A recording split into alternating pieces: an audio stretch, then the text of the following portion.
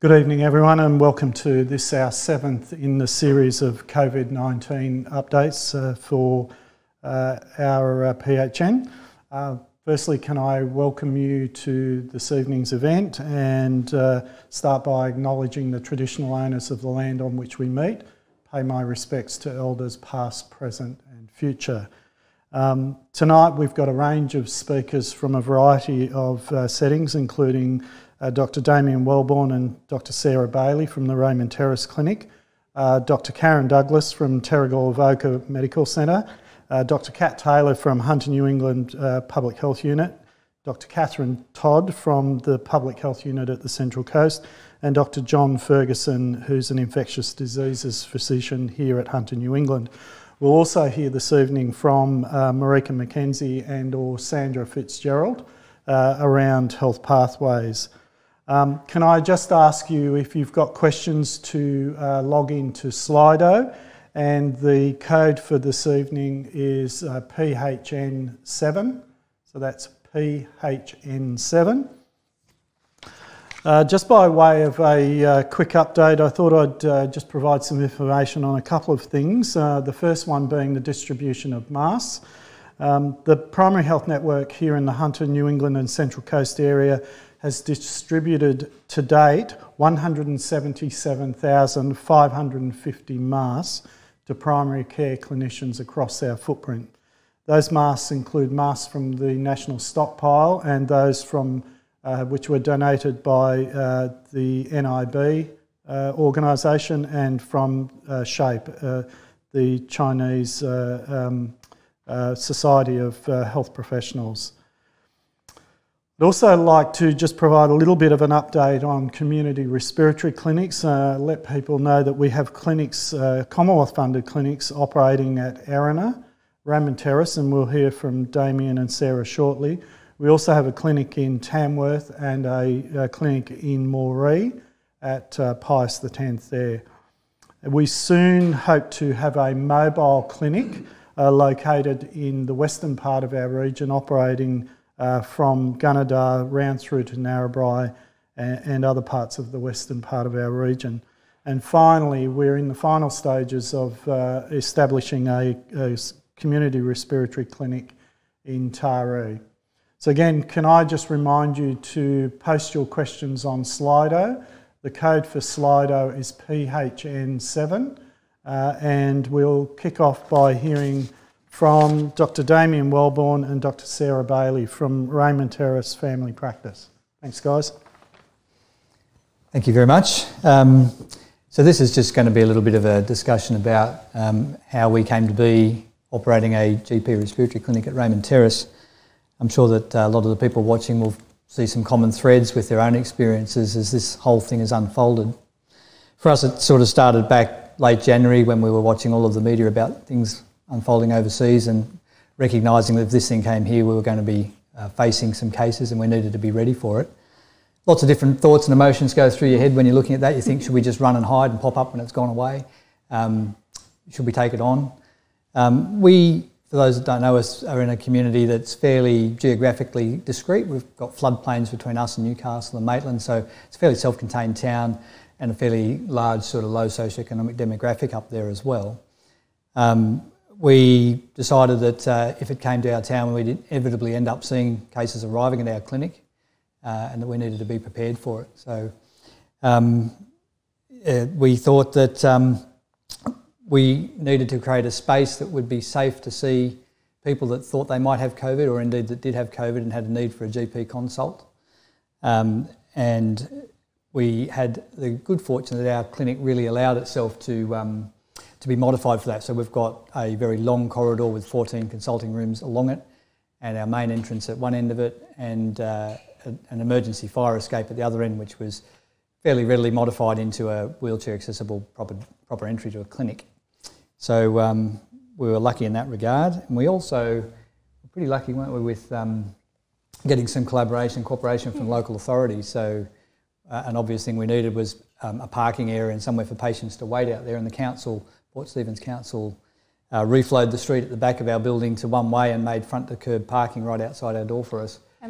They did that very quickly, like within 2 days of us asking, which is quite remarkable. I think the communication and assistance from that was fantastic. Yeah, so along the way we'd sort of thought about other things that we needed to do. Obviously fairly strong screening to make sure that anybody that was potentially COVID positive was diverted elsewhere if they were very sick, kept at home if they were quite mild and able to be assessed by us if there was a need for it. So like a lot of other practices, we pivoted over to doing mainly telehealth. We had lots of time with our admin staff asking questions of absolutely everybody about overseas travel and contact with cases and all of those things. And I think that's pretty standard across general practices everywhere that people are doing that. And we tried to work out alternative models. Should we do it in an after-hours space? Should we do it by judicious use of home visits? Or should we just see the sick people in the car park and not bring them in the building at all? But yes, recognising that if this was to unfold over many months, there'd be some patients that would say hospital's too risky to go, or the hospital system's just completely overwhelmed and they're not going to go there. And as I said earlier, we just anticipated the inevitability of people showing up on our doorstep. So to keep ahead of that, one of our forward-thinking doctors, Liz Keiko, managed in late January to procure us a heap of PPE. So we started off pretty well stocked, which was good for us. And then we started making those changes to our rooms. So we stripped everything out of a couple of rooms down the back near the rear entrance so that we could just wipe over surfaces. So we stripped them back basically to just a chair and a desk and some basic equipment like a stethoscope and thermometer and things. And created that rear access with the parking there. And we started to speak to the building, the Hunter New England, to see what they would be thinking they wanted to do, didn't they? Yeah, so alongside this, we are co-located in a building that's owned by New South Wales Health, and it's got the Community Health Centre is located in our same building. We have just about a quarter of the building by floor area. And so we were having discussions with LHD about whether or not we should do a drive-through swabbing thing in the car park, and we'd actually advanced that model a fair way when they realised that actually maybe there'd be another option, which is a Commonwealth-funded clinic.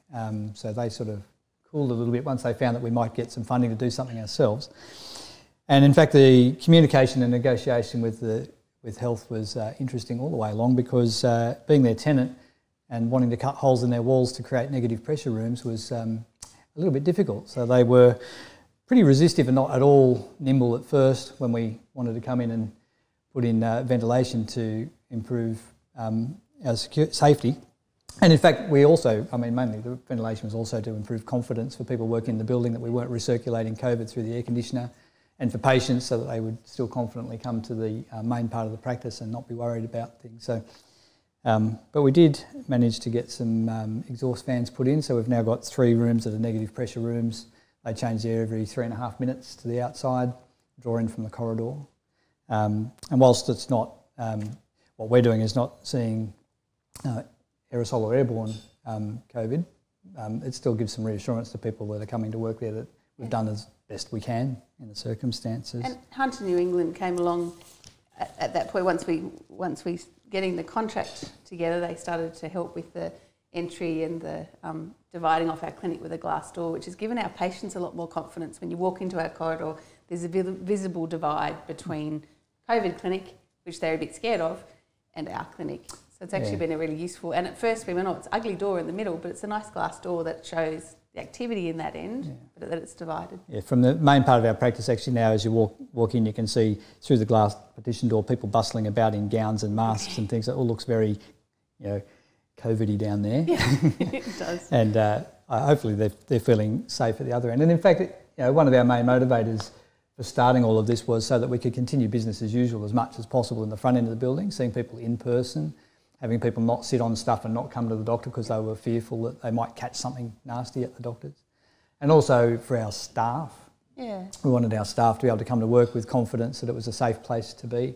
In particular, a number of our doctors have got some health conditions and a couple are pregnant, and they were needing to be looked after. So we still have 4 that are doing telehealth, and that we have a few others that are doing a mix now, and I can talk about that as we talk about the front of house later on. But it actually was a really big part of the journey of as it all evolved, and we learnt more from these kind of evenings about confidence in PPE and that type of stuff. It really helped, I think, with the staff, the admin and the doctors, and for us to have that availability to have a safe end. So we didn't have doctors that wouldn't come. They all came.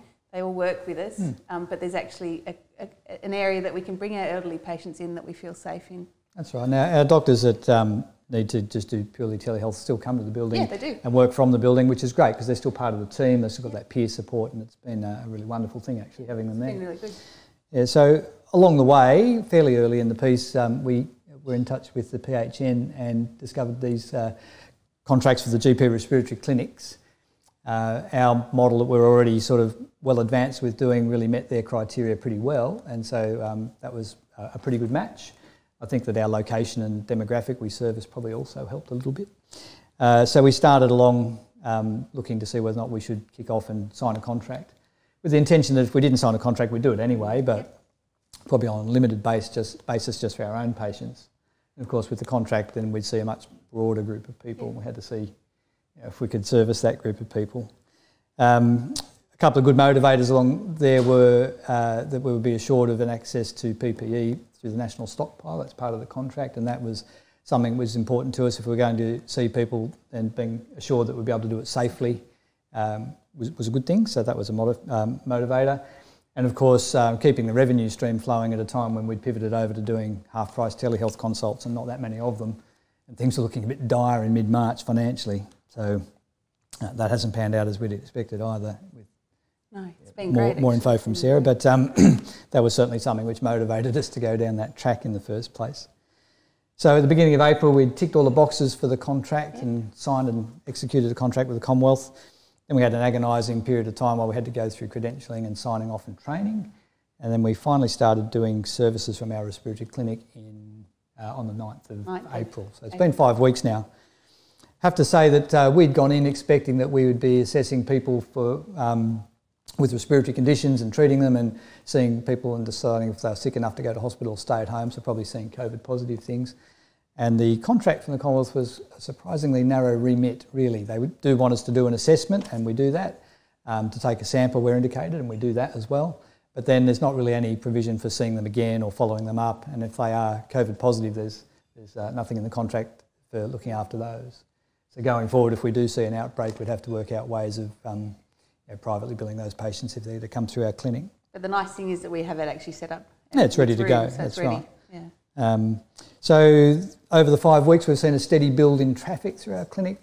We started out on day one, I think we saw 2 patients. Yep. Yesterday we saw 61.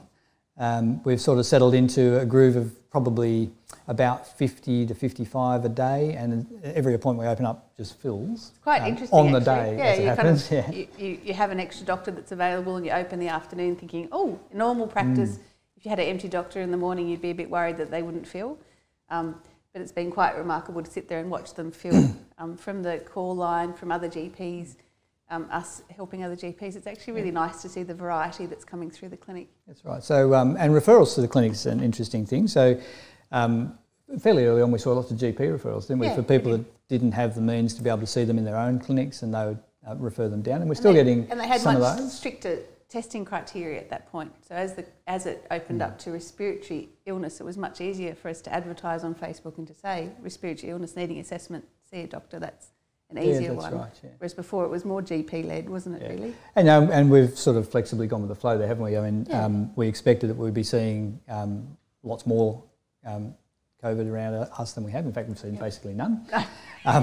And now we're sort of helping with the effort to do surveillance and screening and early detection of any cases, so we keep it clamped down, and that's probably where it's at now. And then, of course, if things change, well, then we'll be back to assessing and managing and helping to triage and sort people and manage people outside the hospital system that are suitable for that.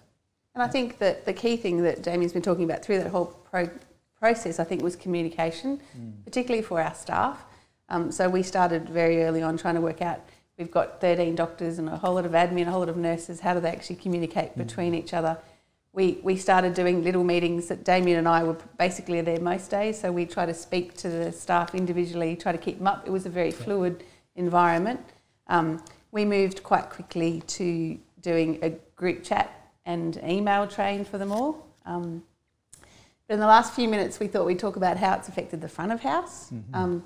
So Damien referred to the revenue drop that we saw at the beginning. So in March when we looked at it, we went, wow, we'll qualify for the JobKeeper at the rate we're going, because we'd actually seen it was telehealth, that was only, there was no rebates for chronic disease and stuff. As you all know, that's improved, and we've actually, the workflow has changed and morphed into that. But our admin staff have been really busy, so particularly with the flu vax season coming along, and one of our challenges was that we really wanted people to feel safe, but we also wanted to keep the vulnerable out of the waiting room.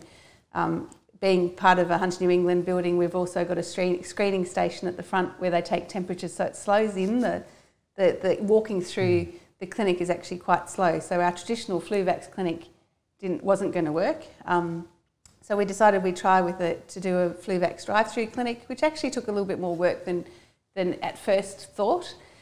We went to the bowling club next door that was closed down and asked them if we could use their car parking area that has a really nice solar panel that goes about 5 car lengths long, that gave us protection from the sun and from the rain, with a good explanation, particularly to the old drivers, to drive down that way and to not run us over.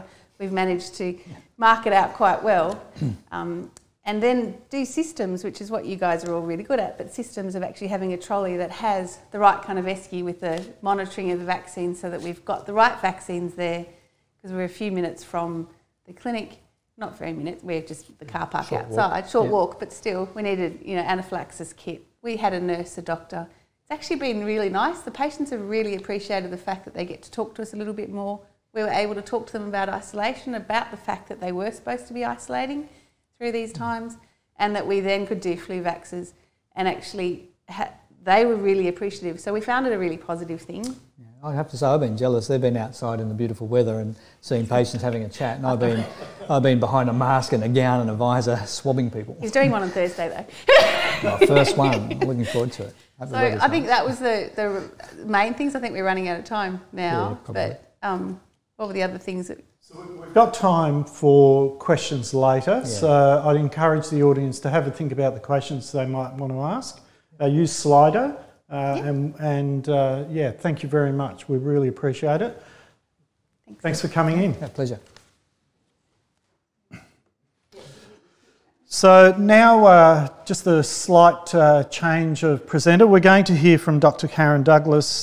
Karen is a GP on the Central Coast here in our footprint, and from Terrigal and Avoca Beach Medical Centres. Karen is also chair of the Clinical Council for the Central Coast, and we're going to hear about a general practice perspective of operating a respiratory clinic. Over to you, Karen.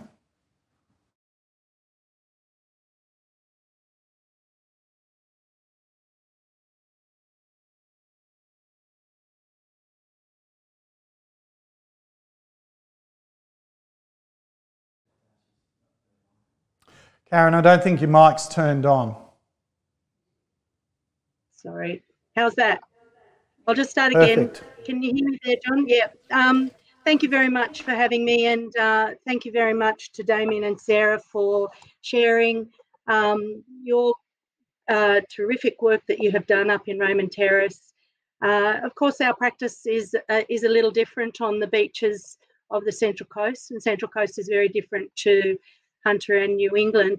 I'm going to just take you through a little journey through our practice, and I've also had some input from some wonderful GPs on the Central Coast who have actually given me some insight into what they're doing. So I'm actually going to show you a PowerPoint presentation now, and I'll just take you through this. Okay, so thank you, John, for introducing me. So I'm not going to introduce myself again, but for those who haven't seen it, this is our pretty bug. This is the biggest bugbear we've had this year, although those who have been caught up in the fires and the floods and the rains and the droughts understand that there's lots of other issues that have been facing our communities and definitely in general practice. I guess this bug actually produced what I called the disorganised chaos for all of us worldwide. One bright thing that's been happening every morning is that we've actually had a beautiful COVID sunrise. The days, we've been very lucky really since COVID has hit Australia, that we've actually experienced some beautiful weather, And I'm just showing you what shines over our practice every day. So how has COVID-19 affected us and general practice on the Central Coast? Well, I guess I look at it in a number of ways, actually how it's affected our practice and what the concept of general practice actually is. I guess very importantly, how it's affected our staff, our doctors, our practice managers, our receptionists, nurses, and other staff members who work with us. How it's affected our patients. I mean, the anxiety and the fear of the unknown has been just such a huge problem for all of us. And we know that the neglect of chronic disease, anxiety, has been a problem. And many of us have actually had many volunteers. We have other contractors and cleaners in our practices, and how that has affected us. And I guess a practice as a business, for those of us who actually own the businesses, what's actually what we've been facing. And I guess some of the big issues really in what COVID's done to us, our major observations is that COVID's here to stay. General practice has definitely changed. It's probably not going to go back to what it was before. We were very unprepared, underprepared, and that this pandemic has definitely shown us that general practice is often very reactive. And if nothing else, I think we need to actually start being proactive and work much better together so that we have got systems in place. Because each of us have often been working as islands to actually get through this crisis. We've all been fueled by that adrenaline rush that really happened in probably early March, watching what was happening in the rest of the world. And suddenly general practice was just taken along so fast. So I guess the major outcomes that we've actually had really in practice is that we've had to look after our patients. We've really gone to telehealth. Paper handling's become a nightmare. Phone triage and phone calls. The number of phone calls in each practice has just been horrendous, and how our staff have managed that is beyond us. We're just so thankful to such an amazing team. Management of IRTIs and potential COVID, so those who have got fever, viral illness, or IRTIs, even a sniffle and a sore throat, we're now told, really we need to treat them as if they're potentially infective. And the biggest issue, of course, for everybody who's dealing with this in healthcare is the lack of PPE and how we had that problem. So we've really improved our communication. We're treating everybody as being infected. And I guess, you know, all of us know about keeping our distance, washing our hands, looking after infection control, don't wash your face. I'd love to touch you, but I can't. Please take my air hugs. So the practice in general has been affected greatly. Originally it was quiet, and then it's become flat chat, and I'm sure most of us know that. One of the really major outcomes from this, and I think the others have just alluded to that, is the best time we've had with communication within practices. So we've been communicating incredibly well within our practice, our practice managers, our staff. And our number one concern for us was not just our community, but our staff and keeping them safe. So certainly identifying our staff as being potentially vulnerable. We did have vulnerable doctors, as we've got some older doctors in our practice. We had some staff who couldn't continue to work in those first few weeks, but thankfully we've been able to accept them back in. The phone calls that we've actually had have been unbelievable. If we just go back to that slide, this is what we got going in that early March to mid-March, and it was a sudden change to what our practice looked like inside. We were just pushed. Anxiety, that adrenaline, the fear of the unknown, the information overload that GPs actually had. We didn't have PPE. What clothes were we going to wear to work if we were going to come home infected and potentially take that home to our families? So many GPs across the land have actually gone into scrubs. We actually really enjoy it because we don't have much washing. We're definitely saving on washing powder. But we didn't have too many gowns, caps, masks. So many of us have actually gone forward and produced some of our own. We've set up our own ERTI clinics, our flu vaccine clinics. We've been doing some COVID swabbing. I'll tell you about that in a minute. We've also actually had to manage COVID positive patients in our practice, and I'll talk to you about that too. So here's just a couple of photos from our practice and a practice up the road in Erina, and all prepared we are. Here's some very troubled but fun-loving, beautiful staff. The bottom picture here is actually my staff who have got the face shields. One word to one of our tent erectors every day, and the next day he had 40 face shields made for us. Here are the beautiful masks that have been made for our Erina GPs, and our fantastic scrubs and gowns that were made for us by a wonderful, wonderful friend. Our patients have been very scared. They all think they've got COVID. They all think they're going to get COVID, and they think they're going to get COVID from us. So we have been very aware of how we've had to manage them. We've been aware of our vulnerable patients, and then those in isolation, and those who are lonely as well. The mental health we're probably all seeing across the land has just been absolutely exponential due to probably the isolation with family, those who are actually dealing with relationship issues. This is just causing lots further problem, and certainly we know the under and unemployed are very vulnerable as well. Flu vaccination time, and we've all been hit by the necessity to keep our patients safe for that. And again, everything's COVID. Everything's COVID. So we just keep talking about it. So general practice as a business has been really hit as well. And of course, the JobKeeper, job seeker, small business incentives. Many of us who are full-time GPs own our own practices and have really had the need to keep our staff and our doctors and our patients as safe as we can. So we've had to transfer our workload into very different ways of working. And of course, telehealth is probably one of those biggest outcomes. We had a reduction in patients initially in mid-March. We actually went to the phone very early, knew we wouldn't get paid. But then as the tsunami has hit, but thankfully not the COVID tsunami, but just the tsunami of those returning to practice and realising that they needed to contact their doctors, we've actually been doing a lot of telehealth. We've been doing a lot of telephone triage, so that our staff have been taking the calls, making the appointment. All of our patients are triaged initially by a doctor to being well or having ERTI symptoms, and those with ERTI symptoms are actually taken out in the afternoon to our ERTI tents and our COVID swabbing. We have been swabbing all the time. We've got a wonderful band of volunteers who are called for very early on a Facebook site of Friends of Avoca. I was inundated by people who wanted to help the vulnerable, help the isolated, and help our practice.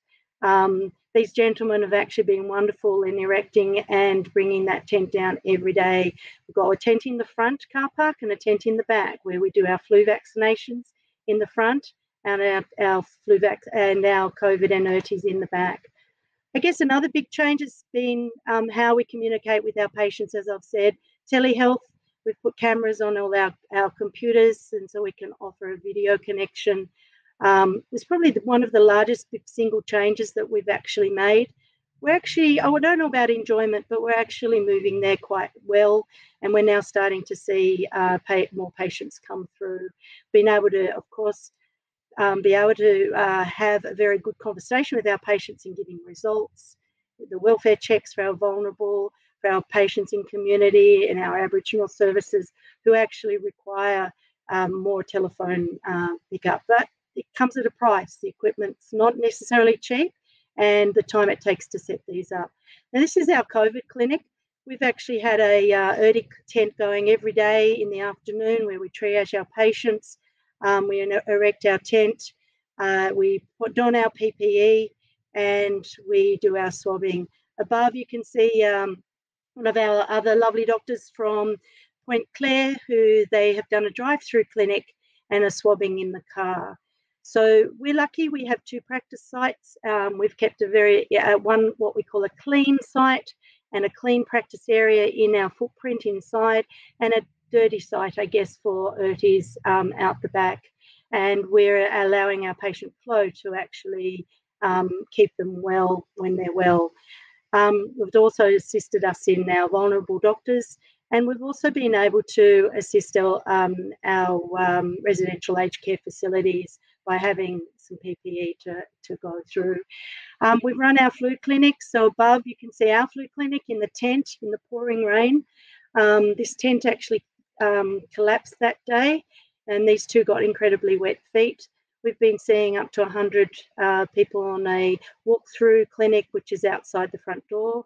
And then the clinic from there, I know, is an outside clinic that runs around the whole perimeter of their practice, from retrieval to exit. And these have been working amazingly well, and across the country and certainly across the Central Coast, we've been doing drive-throughs, car park of practice, flu tents. But of course, our big issue with flu clinics and flu was the supply issues. I think most of us on the coast now are very, very happy with that. To get a clinic of 100 patients organised, can you imagine those number of phone calls, the number of texts have gone to patients to actually rally them forth? But our patients have given us amazing, amazing feedback. So I guess we're now supposedly on the road to recovery, as people tell us. I call it the awakening. Where are we going from now?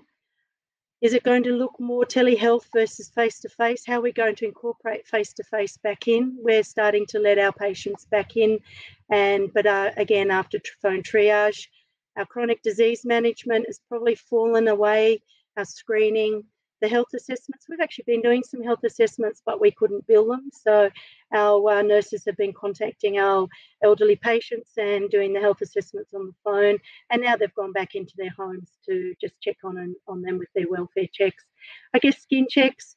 What's going to happen to ERDIs and fever in the future? And we're certainly going to need to keep ourselves well, our communities well, and our staff most particularly. Also, what are we going to do with the COVID positives? Our workforce is often struggling, and are we going to have enough PPE? We actually have screened and found a number of COVID patients in our practice very early on in the first couple of weeks of the potential tsunami. All were well, thankfully, able to be managed at home with welfare checks from us. Took public health a couple of days to be able to get to those people, and we were able to manage them in our practice. And they were all expected cases. These were people from overseas and the Ruby Princess. So I guess our big issue that's facing general practice is let's not do this in silos. Let's do this together.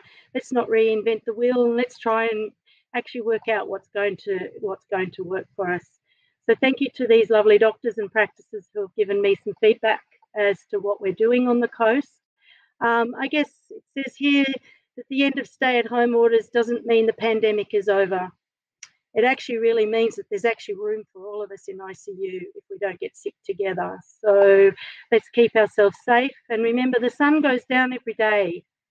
So don't let the sun go down on your practice. Let's keep it happy and safe for everybody. And our patients and our staff particularly need to keep well. Thank you for your attention.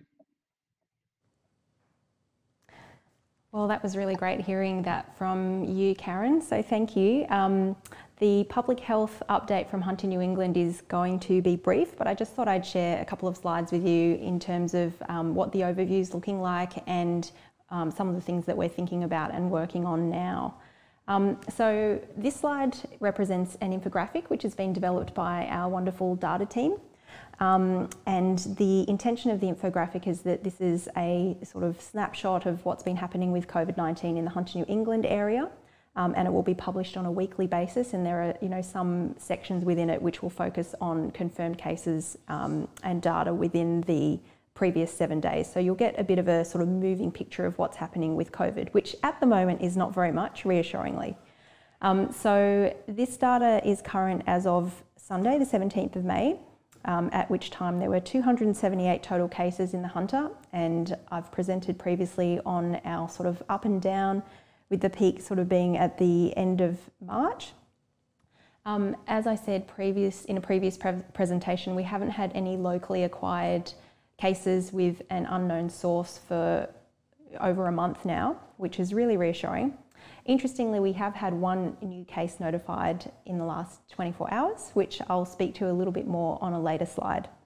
But the idea of this infographic is just to give a bit of an overview of what's happening in the region, and it will be published on both the Hunter New England intranet, and we'll find a home for it hopefully on the Health Pathways page as well. There's some data there on testing as well. As you all know, it's all about test these days.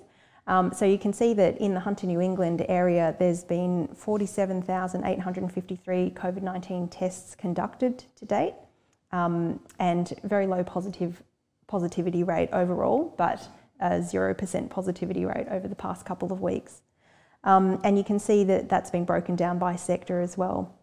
You've got confirmed cases by sector, cases by source of exposure as well, and the distribution of age group and sex, which we think is probably more reflective of sort of the demographic of, for example, cruise ship travellers than necessarily the natural predisposition of the virus itself. And we're also providing a little bit of information there in terms of where people are being managed. You can see that 270 people have been released from isolation. Sadly, 4 people have died, and that there have been 32 that have been managed in an inpatient setting and 12 that have required intensive care.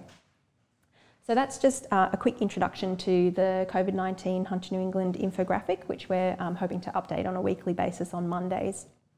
I'll just flick to the next slide. Oh, do I have that? I think I've got the power, yes.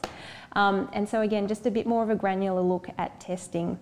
And so there's certainly been different pushes in different areas, and it's been great to hear about the work of the community respiratory clinics, and I'd be really interested to hear, Damien and Sarah, if you've got any data on sort of the residents where your people that are getting tested are coming from, and also the age distribution as well, which I'll flick to shortly. But you can see here the marked effect of the Tamworth drive-through clinic, which ran for a couple of weeks and finished last week. So that sort of orange-ish line, which has sort of shot up over the past couple of weeks, is the Tamworth regional area, largely as a result of that push with the drive-through clinic at Tamworth. So that's been a fantastic effort. We think that there's good testing getting out to communities where it needs to be. As John mentioned, there are still some areas of under-testing, so the line in the middle reflects the Hunter New England average, so this isn't necessarily a target that we've set, but there are some areas which are performing below that Hunter New England area, and so there are efforts underway both from a community respiratory clinic perspective and also from an LHD coronavirus testing clinic perspective to increase testing in, for example, the Gunnedah and Inverell areas. So a lot of work happening in that space now. And just moving on, focusing in on one of the recent drives. So this was the stadium screening that happened at the McDonald Jones Stadium over the past week or 10 days. So that ran sort of from just before Mother's Day weekend and wrapped up on Sunday. And this is just a breakdown of the people that were tested at that clinic. It was well over 7,000 tests that were conducted in total. And at its height, I think there were 900 tests that were conducted in a day. But you can see that there is a bit of discrepancy between males and females getting tested. And similarly, there hasn't been great uptake in people in sort of the 20 to 39 year age group. And there is a bit of thought happening in this space about, how to get these people in for testing, how to make testing more accessible for this demographic. So we'd really welcome any suggestions on the Slido, and also would be interested to hear, the experience at the community respiratory clinics and whether, these people are getting captured through other means. So this is just an interesting paper that came out recently, and John Ferguson may wish to speak to some of these issues later, but just referring to the sensitivity of PCR, and it's demonstrating that the likelihood of a test being positive in someone who truly has SARS-CoV-2 is quite related to the timing of their illness. And so you can see if a swab is taken, 5 days before somebody's illness onset in someone who is actually incubating the disease, there's sort of a 100% chance that that swab will be falsely negative. But even when you take the swab on the date of onset of symptoms, there is still, here it's sort of showing a 30% chance that the swab may still be negative. So this is sort of what we're thinking about as the false negative rate of swabs. Now, I mean, we're talking about a really, really low pre-test probability with the current picture in Australia. So the chance that someone actually has SARS-CoV-2 is very, very low, but just something to be mindful of in terms of, you know, test performance. So there have been some in-depth reviews looking at swabs. And so this was swabs that are tested by the reverse transcriptase PCR methodology. So just some interesting evidence there, and I guess that brings me back to our most recent case that we've had notified. So there was a change to the case definition, I think it was about a week ago, to include serology as a potential way of diagnosing people with COVID-19. And this was a really interesting case of somebody that had had exposure to people that were unwell, so unwell travellers, way back in March. They'd had a clinically compatible illness, but they hadn't actually sought testing until the beginning of April. So we're talking about a month after resolution of symptoms. Their PCR was negative, but they also had bloods collected at the time and serology came back positive. Although you will note that that was several weeks later. And serology is a method that's just been developed at Westmead.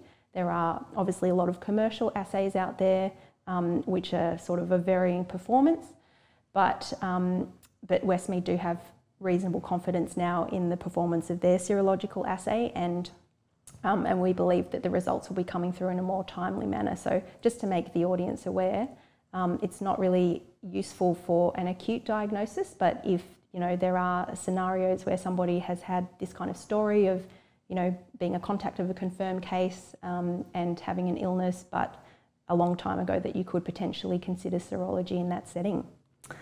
So I think I will leave it there and pass over to Catherine for the Central Coast update.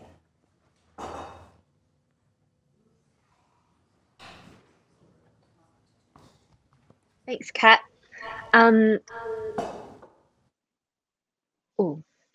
So I haven't prepared any slides because I did want to keep it brief, but I thought I would just give an update on the situation in the Central Coast. So at the moment, we're sitting on 117 cases, and that is the same number we've been sitting on for a while, but we have actually a case notified in the last 2 weeks, and one case that had originally been assigned to our area leave the area, so that's why the numbers haven't changed. Interestingly, similarly to the case Kat just discussed, our most recent case that was diagnosed in the last 2 weeks actually had symptom onset almost a month ago and was a close contact of a confirmed case, but had symptoms persisting for a number of weeks, and so underwent testing, which came back positive.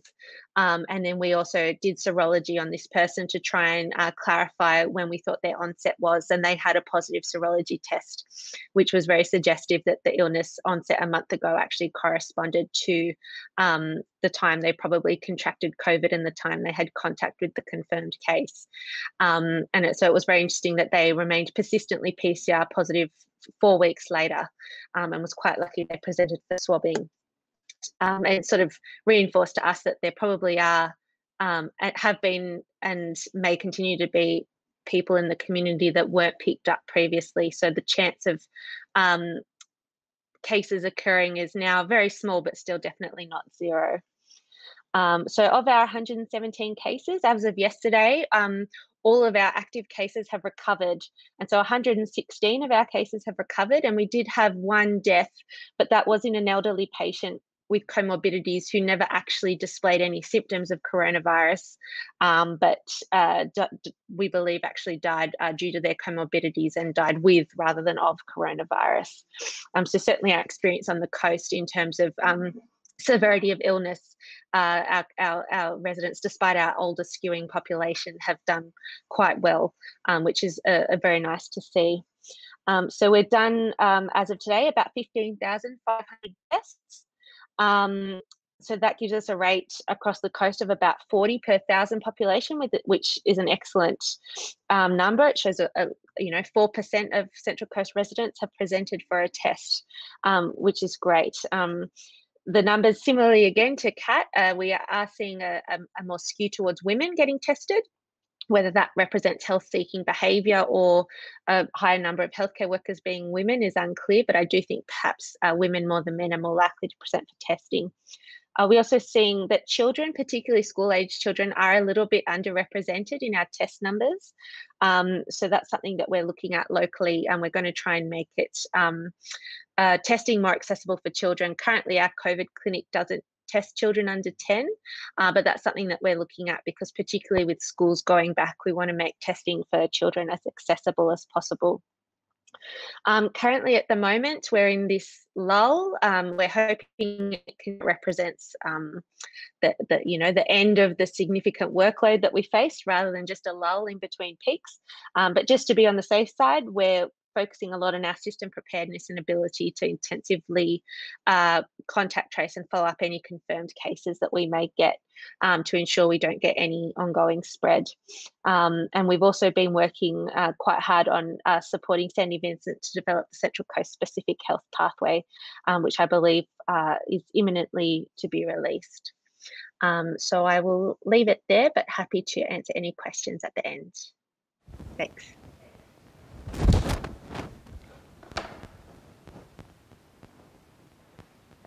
Right, okay, thanks everybody. I'll take over from here. I'm just going to give you a bit of a potpourri of recent stuff, and I won't labour the point over infection control as I've done in the past.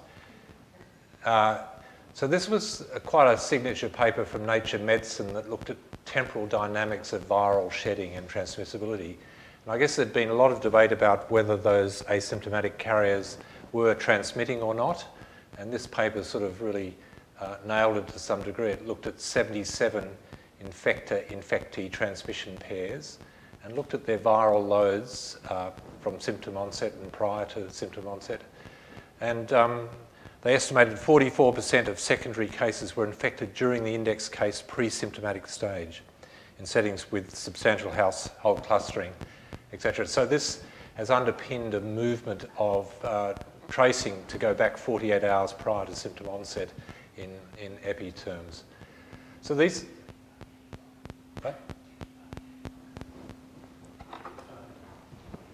so these are some very busy plots, but really the central issue from this is to look at the solid lines that are declining as from the onset of illness on the 0 point, and the red and blue lines distinguish severe from non-severe cases, and really showing that the viral load is highest from 0 to 5 days of the illness, and secondly, that severe and non-severe presentations have an equivalent viral load. So that's interesting data from there. So this is another set of plots which is quite complicated. On the right, we have the situation with the SARS 2003 virus and the seasonal influenza virus. With SARS 2003, we had fairly delayed significant viral loads, so that this made the disease easier to control because there wasn't this pre-symptomatic spread of the disease occurring in most parts. Whereas influenza is more like this current virus. There's a pre-symptomatic phase to spread. And in a sense, so this virus is more akin to influenza. This paper then is able to then distinguish the incubation period from the serial interval being the interval between symptomatic cases, and that in this virus is actually less than the incubation period. I hope I've got that right. Next to a very medical reference from Twitter, where everybody goes for their literature these days. This is from a physician who spent quite a deal of time summarising 14 different studies on transmission dynamics, and I'll go to her summaries in a moment, but one of the studies was a very large series of case reports from China, non-Hubei province, and 318 outbreaks with 3 or more cases in them. So they had case reports of each of these clusters, and involving 1,245 cases, 80% of them involving 3 or 4 cases. Now, when they examined these, 80% of them came from household transmission clusters, and 34% from transportation, so cars, public transport, and taxis and the like. And there was only a single cluster that occurred in an outdoor environment. I think that was someone in conversation, fairly close quarters in an outdoor environment. So that's interesting data, isn't it? And that's been really underpinned by a lot of other data that Dr. Sevic quotes. I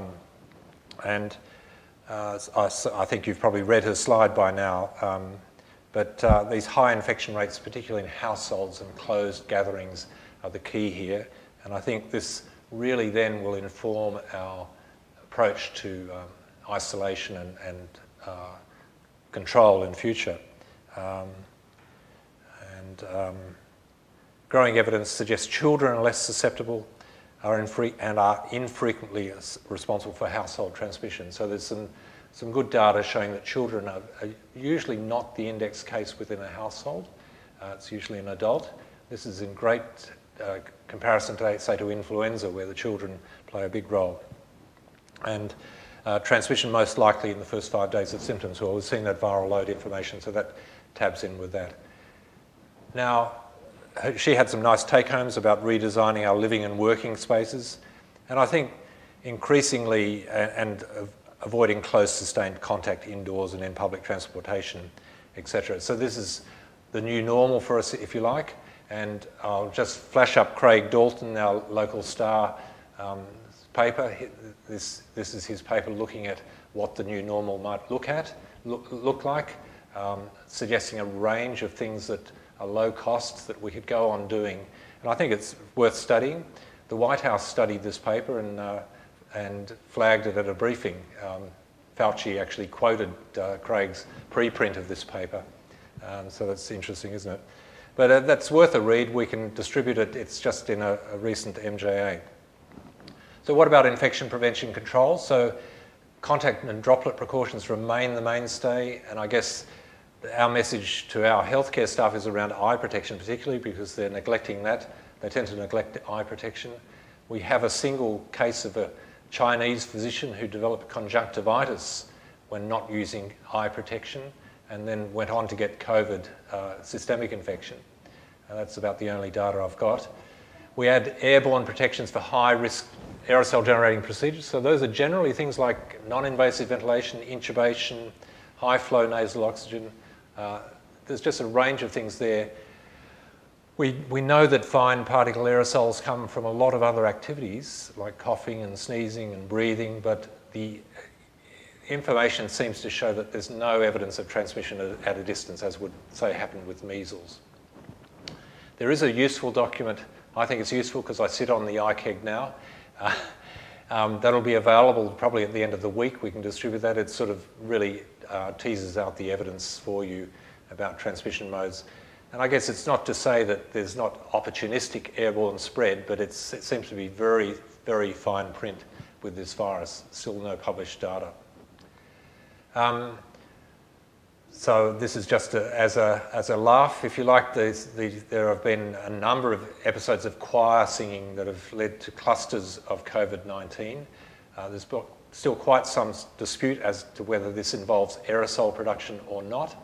Clearly aerosols are being produced, but there's a German scientist who's studied this particular outbreak in Amsterdam, where I think 60 or 100 choristers became infected, and maintains that the aerosol production from singing is actually not that considerable. He's more worried about flautists and oboists. But this is Dr. Kehrler. Sorry? Violinists are okay? Yes, well, I think it's got to do with the composition as well. If you sing rubbish music, no, actually they're singing Bach, so I can't talk about that.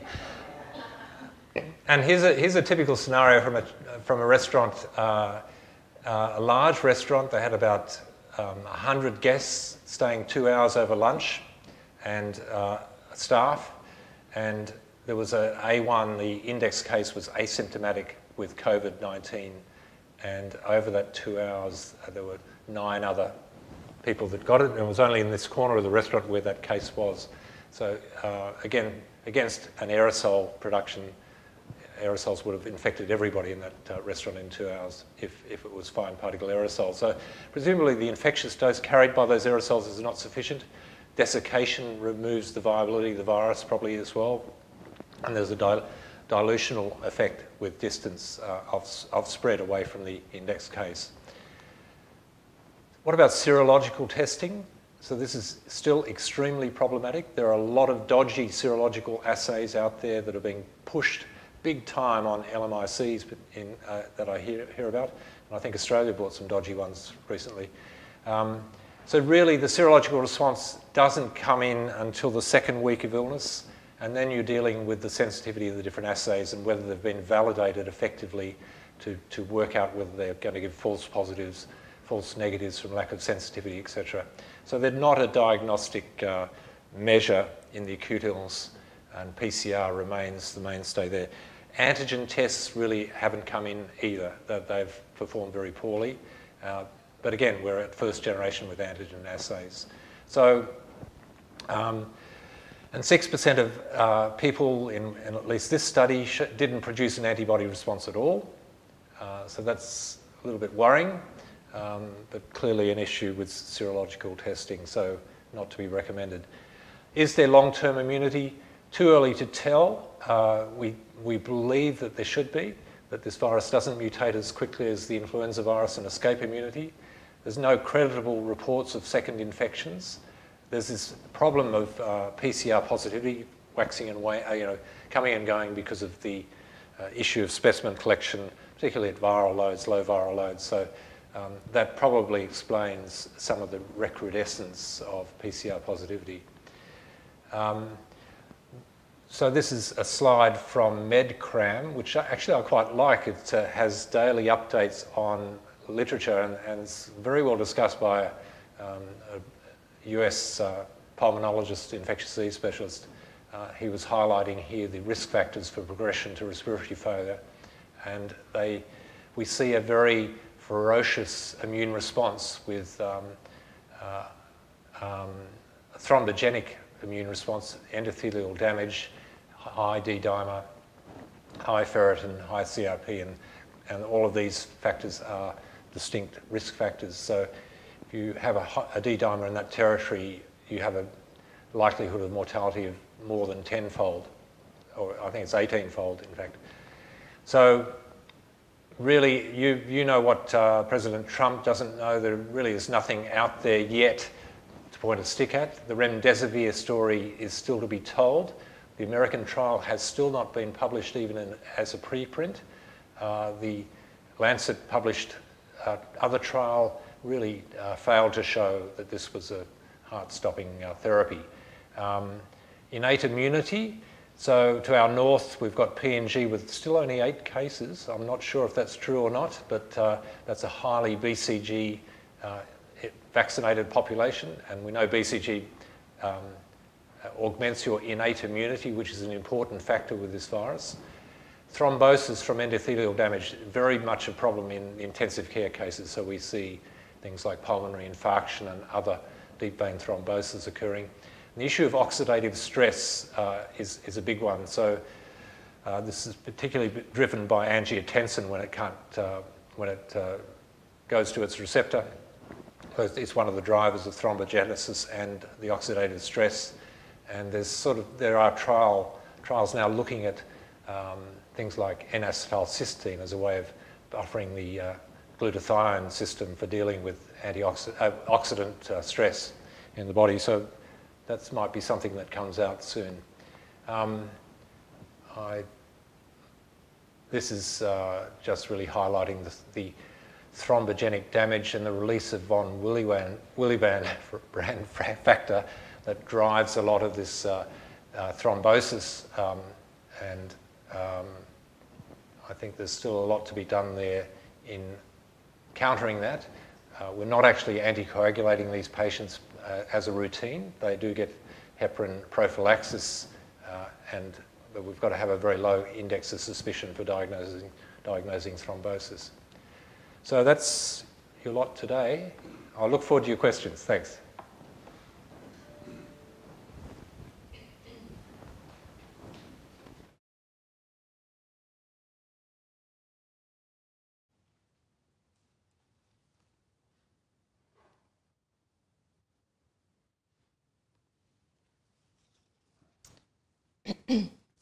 Thanks so much, John.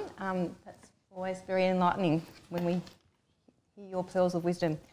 Thank you very much for this opportunity to update you on what's happening in health pathways, both on the Central Coast and here in Hunter, New England.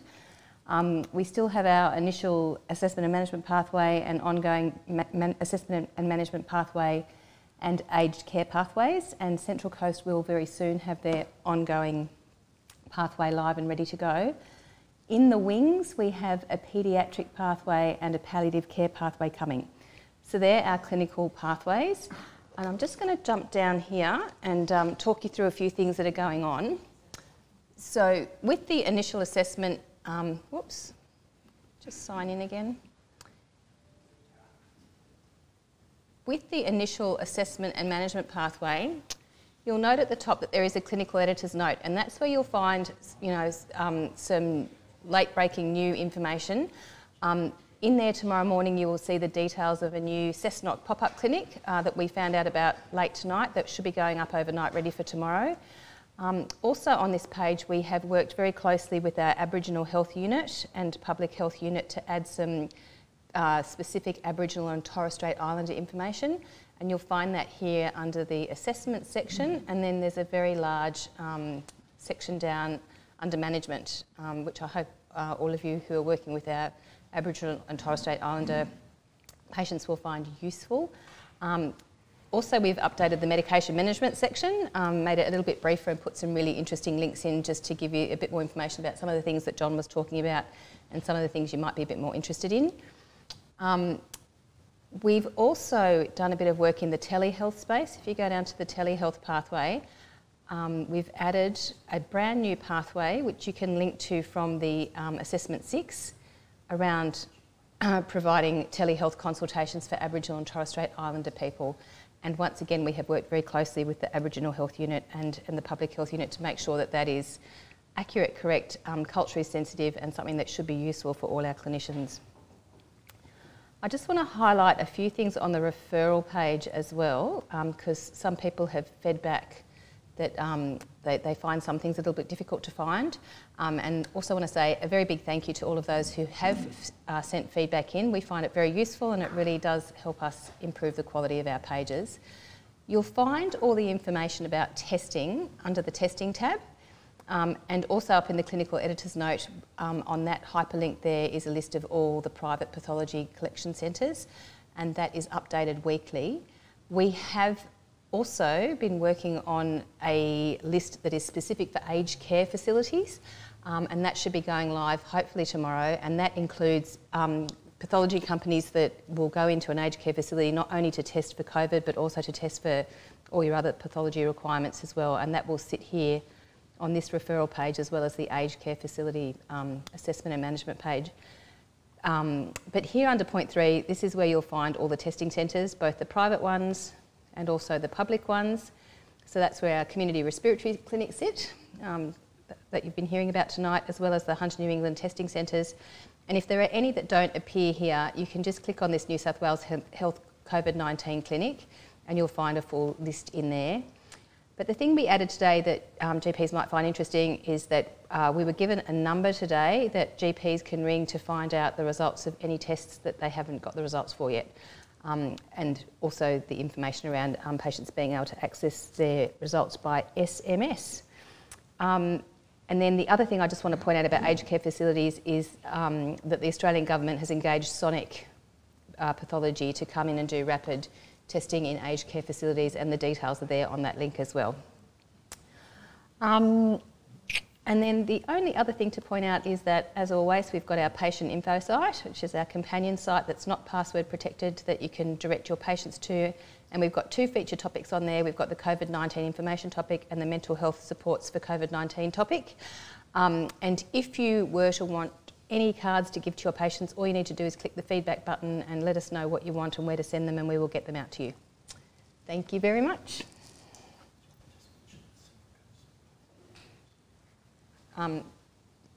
Yes, it was. So John's just asked me to mention the Central Coast pathways. So on the Central Coast, we've got the same initial assessment and management pathway that we have, because that's a state-based pathway. So the whole of New South Wales has that.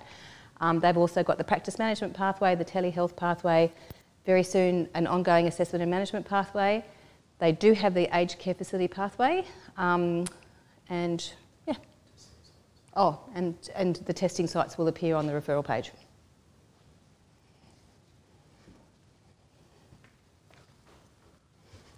Great, thanks for that update, Sandra. So I think we're now past the formal presentations for the evening, but we'll move into a bit of a panel discussion on your questions that are coming through Slido. So I'll try and keep track of this and direct these where appropriate, but feel free to handball or take things on notice. So we'll just start from the top. We've got a question here from Anita Watts. Do we know if there's evidence to support temperature screening of patients presenting to general practice as a way to protect other patients and staff?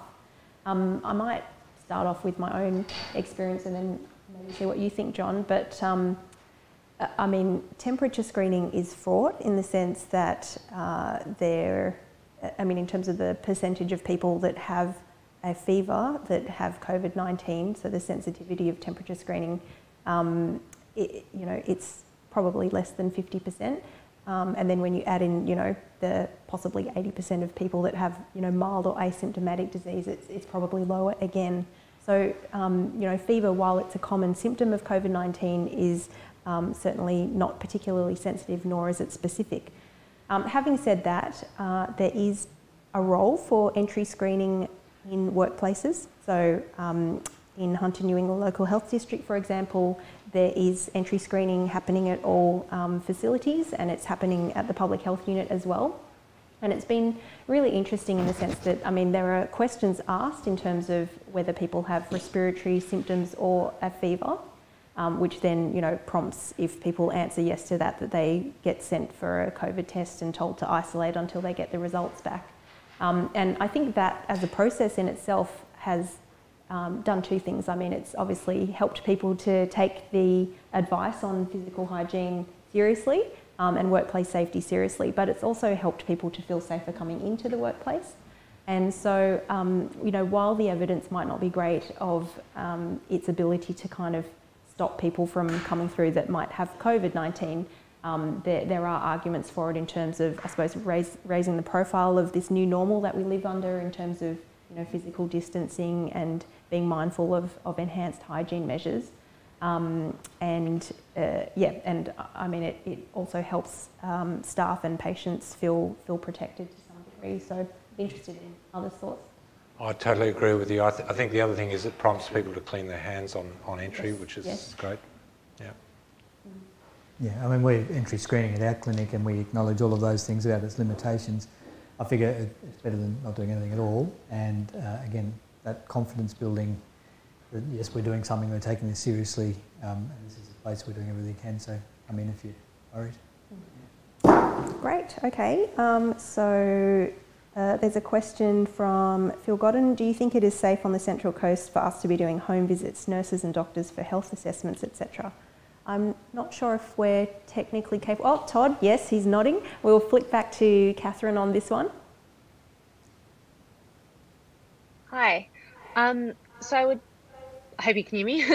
I would certainly say that at the moment it would be very safe. We don't appear to have any locally acquired cases for a number of weeks now, and the one recent case we did have was an old case, but I would still, so we're in our local health district continuing to do our home visits, but there is a pre-screening process where patients are contacted by phone just to get a better idea of their symptoms, so you don't get a surprise. Obviously, you're going to see someone with an upper respiratory tract infection. You can take all the appropriate PPE, but yeah, so our home visiting nurses are doing that pre-screening process just to make sure that they don't get any surprises. But I would say that at the moment, it doesn't pose a significant risk of encountering someone with occult COVID. Thanks, Catherine. And certainly that's also the situation in Hunter, New England. The next question is from Kim Isaac about recommendations in terms of PPE for general face-to-face appointments. So this is a biggie, and I suppose a related point that we've had on that is that, you know, while there's been revised advice in terms of the need for gowns, for example, which are in very short supply during specimen collection, there's still a recommendation that, you know, contact and droplet precautions be used for anyone with, you know, for a consult with anybody with suspected COVID-19. And then we get into all of these sort of circular discussions about, you know, what's a suspected case definition and what's a testing definition. So I might throw to you on that one, John. Look, I think it's back to standard precautions and a better understanding of that, so that, you know, assume you don't know what anybody has, and if you're going to examine the throat, whatever their symptom status, you wear eye protection and a surgical mask. You know, if you're going to take down a wound, you put gloves on. If you need to protect your gear from contact with pathogens, viral or bacterial, you wear an apron and bare below the elbow, and hand hygiene. So hand hygiene and standard precautions really provide droplet and contact protection if practiced properly. So it's this having a risk assessment model of using PPE as appropriate, and not so much thinking what the patient has, but assuming that they're potentially transmitting infection. I don't know. A question for you, John. Yeah.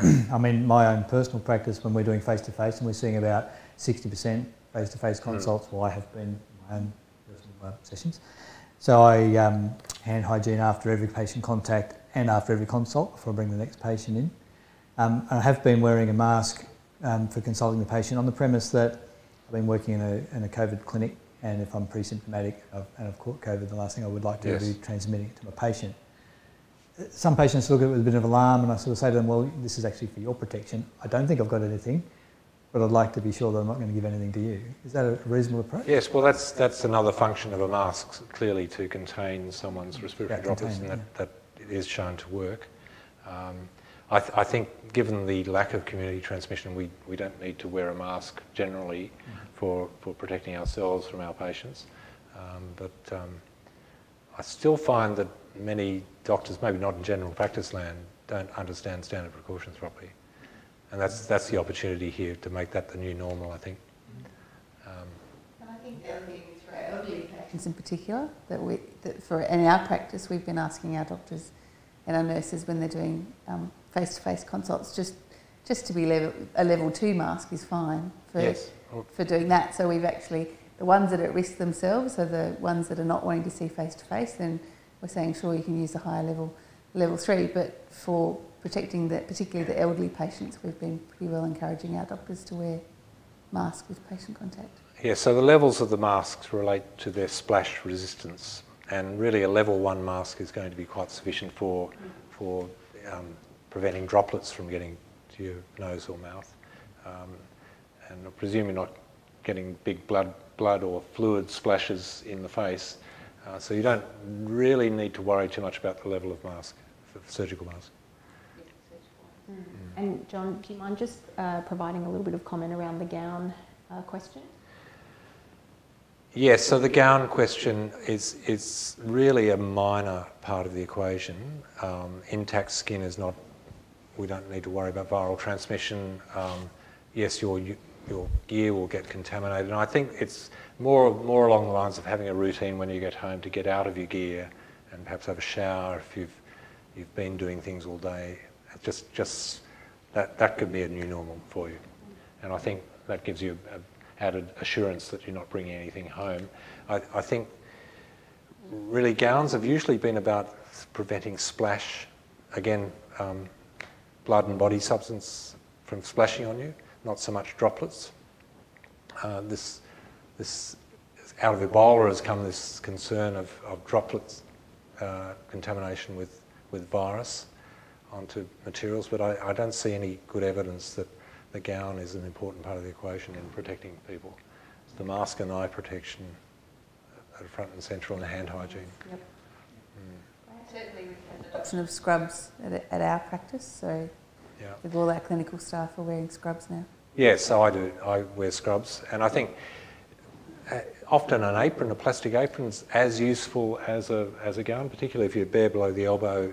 You can avoid contaminating your scrubs adequately with an apron, because that's what you're coming up against the patient usually. Yeah, it comes to that risk-based assessment as well. Those standard precautions and then risk-based assessment. Yeah, so it's quite acceptable to wear an apron as part of contact precautions, yeah.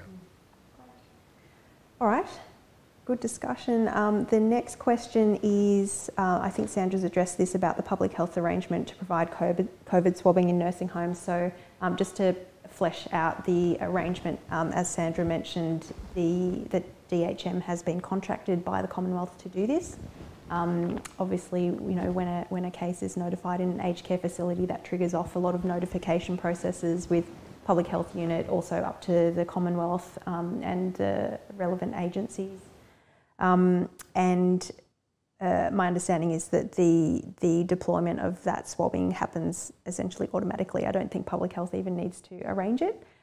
There's still some detail being worked out in terms of whether that swabbing is going to include other pathogens such as influenza, because obviously that will change the management of an aged care facility outbreak. But yeah, so there is an arrangement in place. It's yet to be tested in our region, but yes, it does exist, and GPs don't need to trigger it themselves. The next question from Joe: can GPs order serology through Westmead? That's a good question. Over the past month or so, public health, the serology has been quite tightly controlled. There's been a lot of quality assurance processes that have been happening at Westmead, and Westmead have also been performing a lot of validation of a number of these quite rubbishy tests that John referred to. So Westmead have been sort of leading the way in terms of their serological assay in New South Wales. And previously, public health have had to, on a case-by-case basis, request serology and request approval for serology through Westmead, but our understanding is that this is now opening up somewhat. As John mentioned, there's not really an acute diagnostic value to serology, and it's more of a sort of public health and epidemiological investigative tool. So I would suggest maybe for the time being that perhaps you just consult with the public health unit, give us a call, and we can talk you through it and talk through the case with you. But you know, it's much more accessible now, and the way that you would get that arranged is probably just by sending the blood sample through Pathology North. Good, okay. How many people locally have the COVID Safe app? I suppose that's a question for me. I don't actually know. That's sort of been managed at a Commonwealth level, and you may have also heard some recent media in terms of, I guess, teething problems with states being able to access data, but we've had very low case numbers, so haven't really been able to test out the utility of it. So I don't think I can answer that question on the spot, but yes, I mean, it's really just enhancing I can talk through briefly what the COVID Safe app does. So it works via Bluetooth. There's no location data collected by the app. And so essentially when two people have the app on their phones and they're proximal to each other, so within Bluetooth radius, and their phones will sort of talk to each other once a minute, and if the phones talk to each other for more than 15 minutes, then the numbers get exchanged. That data is then stored on the user's phone, and then should that person become diagnosed with COVID-19, then public health at their initial interview with that person will ask them if they have the app and if they give permission for their phone's data to be downloaded, and then that will produce a list of all the phone numbers of people that have had that Bluetooth connection with the person. And then it's public health's job to go and ring through the list. So that's my understanding of how it works. And so, I mean, it's probably, not going to create any light bulb moments necessarily. It's probably going to generate quite a bit of work for public health units, but it will give a list of numbers which public health will then go on to call people. Yes. So could I ask, when I go to a restaurant in future, am I going to be asked at the door to show that my app is on? Oh, that's a political question, John. Oh, right. But surely that makes sense, doesn't it? If we're going to go to closed environments with other people. Well, I mean, the other thing that may make sense in that context is, restaurants keeping good registers of all of the people that have been there at the time. So, yes. But yes, good thinking. All right, I'll move on. So, Wyong Hospital, so there's just a couple of comments about the Central Coast testing clinics. I might leave those ones offline. Yep, beautiful. Okay. Question from Catherine. What advice would you give to a teacher with type 1 diabetes returning to work in the classroom? Oh, well, look, diabetes has been a risk factor for severe disease in older age groups, certainly. I think that the absolute risk of her being exposed to COVID from a child is very, very low. So I guess the usual things about social distancing and physical distancing and hygiene at work apply, don't they? And the data out of China failed really to show that schools or classrooms were hotbeds of infection. There were no outbreaks or clusters associated with the classrooms. And that's been the case in Australia, large terms, hasn't it? So in relative terms, they're probably safer than being in a restaurant. And certainly there has been work undertaken in the New South Wales context, so the National Centre for Immunisation Research and Surveillance, NCIS, has been working closely with New South Wales Health because there has been such interest in, I suppose, the school environment. So they've looked at settings where there's been a case diagnosed in a school, and then there's been intensive follow-up work to actually screen everybody within that school environment that are close contacts. And there's been, very, very minimal transmission documented from that investigation. Yeah. I think there's been maybe 2 or 3 cases within 500 or so. Yeah, I don't have the data to hand, but we can certainly circulate those papers from NCIS. Okay, so this might be a question for Damien. Can you tell me if clinics are bringing patients into waiting rooms, socially distanced, or waiting outside or in their car? This is I can certainly speak about what happens in Raymond Terrace. So we've got 2 very distinct practices, really, with the general Raymond Terrace family practice and the Raymond Terrace Respiratory Clinic. In the respiratory clinic, patients wait in their car. We've actually got a really large window in an office where we can see the car and we can actually talk to them on the phone. It's surprisingly useful. So we do all of the history-taking phase of our consultation over the telephone with line of sight to them there, and then bring them inside for just the physical examination phase and swab collection only, so they're literally in the room for just a couple of minutes, just to minimise contact time in the room. That clinic also has, courtesy of Hunter New England Health, a fantastic bus shelter outside with a couple of bench seats to provide somewhere to sit if you arrive other than by car. At the other end of the building, this is probably over to Sarah, because we've actually, so we have, particularly at the beginning, we had everybody contacted in the car, so waited in the car until the doctor spoke to them. At the moment, we've got a Hunter New England screening, so the temperature screening station as they come in. So the ones that are coming through, we organise beforehand whether or not they come through, and we try to get them to come through slowly. So we come only one, so if we're running late, so Damien and I tend to not be great on time management. The girls only get them to come through just for a few minutes before they need to, otherwise we call them. So we actually are trying to minimise the amount of time in our waiting rooms. We've marked off the chairs so that we've got socially distanced chairs because it's quite a big waiting room. And then we have got a sub-wait area as well where we can bring people through. But again, we've taken away chairs so that they can't actually sit. So we're trying to closely control who comes in and how they come in. A bit like the 60-seater bus that now takes 6 people. Yeah. A massive waiting room with sparsely populated chairs. Yeah.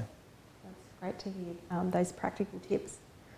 Okay, so a question about PPE, which we might take on notice for the PHN. And another one for Damien and Sarah about how many cases, or COVID cases, or tests, I'm not sure, have you seen at the clinic? So that's one for me. I can tell you we haven't had any positive results yet, and that sort of fits with what's been going on we've been open for 5 weeks. 5 weeks. Yeah. I would have to have a stab at the number of tests that we've done. It's been, I'd say, somewhere between 700 and 800 tests by now. Okay. We're testing a broad demographic. I know that you asked earlier, what do our numbers look like? I've done a fair proportion of the shifts in the clinic, although handing it more over to others. But we've tested a number of babies, up to 5. Then there'll be a gap. I can't personally think of anybody between the age of about 5 or between 5 and about 20 that's had a test. It's occasional in the high teens. And then quite a lot of young adults, and right through, I don't think there'd be any one age group, except maybe the 60 to 80 seems to be a very worried group, and they come for testing with minimal symptoms. As your graph showed earlier, a predominance of females, probably nearly 2 to 1, right across the whole range of ages. John Bailey here. We've been advised in the last couple of days that we will have access to de-identified data from each of the respiratory clinics at a PHN level. So our intention is, once that we've got some volume there, we will do an infographic similar to what you've done for the clinics, so that they can see what they've done, how they've done it, the profiles, etc. Fantastic. Thanks, John. I just have a brief question for you. Which lab are you using, and what's your turnaround time? We were using New South Wales Health Pathology until yesterday, and the turnaround time's been excellent. It's been 24 hours. Yeah. We consistently had difficulty sourcing enough swabs, and on a couple of occasions on one occasion we got down to 4 swabs remaining, 18 people booked in for the afternoon. And then the courier arrived with another 30 swabs, which saw us for the afternoon and half of the morning session the next day. And every few days we were begging for more swabs. So we've just pivoted to DHM. They delivered us 300 swabs on Friday, and they brought us another 200 today. And their turnaround time has also been, from 1 day of experience, 24 hours. So the swabs mostly come from Copan in northern Italy. But I understand Copan has continued its exports of swabs through the and we've got that there's been such a worldwide demand. Swabs we've got now are a little inferior to what we had before. We had some nice bendy ones that were easy to get in the nose. Now we've got quite thick, rigid ones, which patients aren't enjoying the experience of having their nose swabbed at all. We've gone against doing nasopharyngeal swabs now, so just a deep nasal swab, and using a single swab for the throat and then the nose is the PHLN advice now. Thank you. So I'm not sure when we're supposed to wrap up. Well, there's a couple of good ones, maybe 2 more. Okay. So there was one that got bumped up and I missed it, but if the test false negativity is high, then what do we do about clearance for childcare, healthcare workers, etc.? It's a good question, and I mean, there was, I suppose, in the beginning there was a lot of nervousness about, this whole process of doing clearance swabbing, and that's why we rely on things like the 14-day quarantine for people who have been exposed or, have a potential epidemiological link. And even if those people test negative, we still ask them to isolate. But, in this current climate of, I suppose, less clear epi-links, it's difficult to say what the role of swabbing would necessarily be.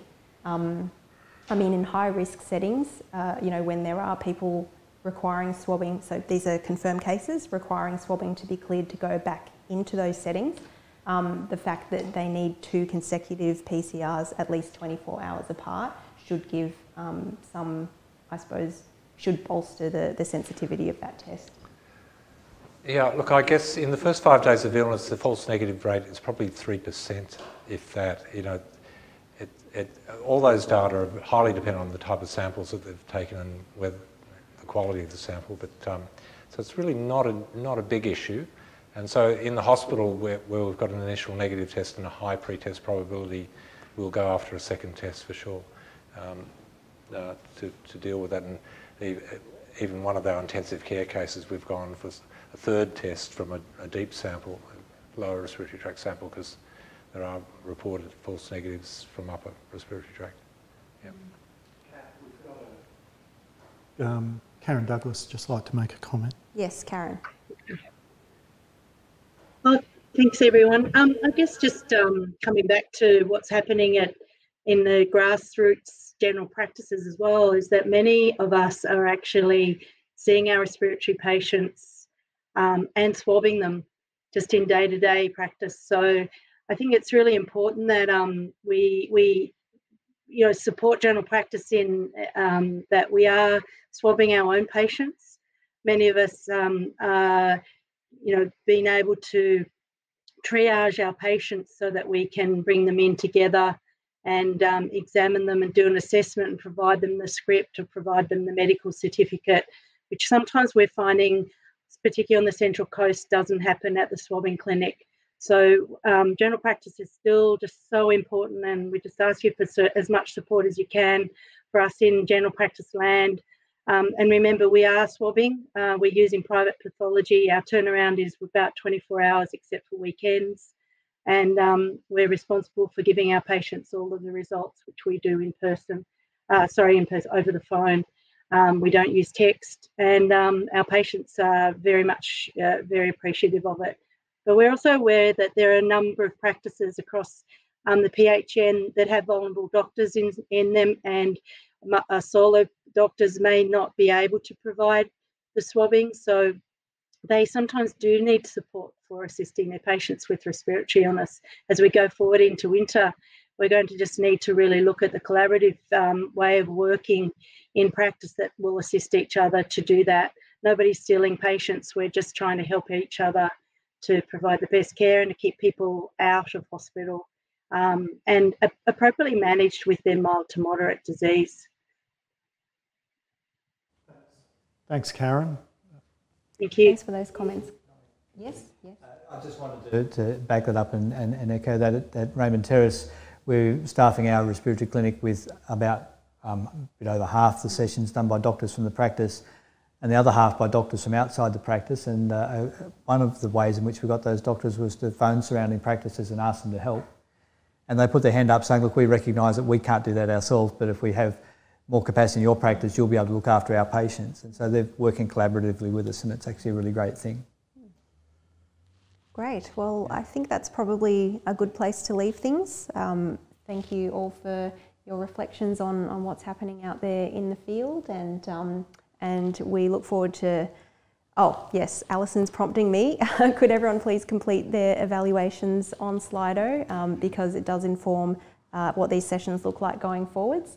And we do also welcome your feedback on the information that's on Health Pathways via the feedback button. Thanks, Kat. That's the end of our session for tonight. I'd like to thank all of our presenters and everyone who's participated. Just remind you to do the question and answers on Slido. Those questions that have been asked and we haven't been able to answer in person, we will endeavour to answer over the next couple of days and provide a response to those. And also just remind you that we will have another one of these live streaming events in 2 weeks' time with a focus on Aboriginal health. Thank you everyone, and good night.